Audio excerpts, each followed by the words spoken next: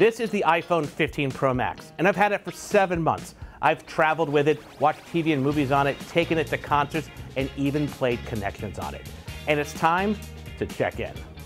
Let's do some basics. Now, here's how the phone looks after 7 months of use. Now, I don't use a case. I know I'm a monster. So the titanium sides look good, but there is a small nick on the left. The glass back looks good. The ceramic shield screen looks, well, less good. There are some tiny scratches on it, especially in the lower left corner.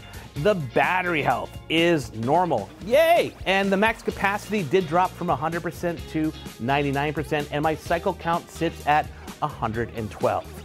So, in conclusion, the iPhone 15 Pro Max is doing great. It's been my everyday carry for the past 7 months, and that's the best approval I can give a phone.